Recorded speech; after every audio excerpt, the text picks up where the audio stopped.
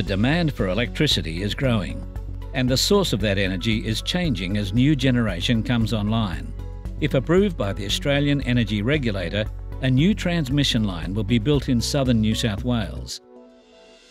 Humelink will lower electricity bills and reinforce the electricity grid, enabling a higher volume of affordable and reliable energy to be shared between New South Wales, the ACT and Victoria.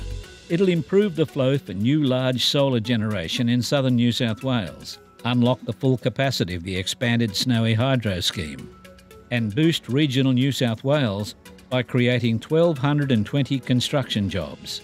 We're talking with communities about the design of Humelink and seeking landowner input about the project study area. Humelink is a priority project for the Australian Energy Market Operator and the federal and New South Wales governments. To learn more about Humelink or provide information, get in touch with us via email or phone now.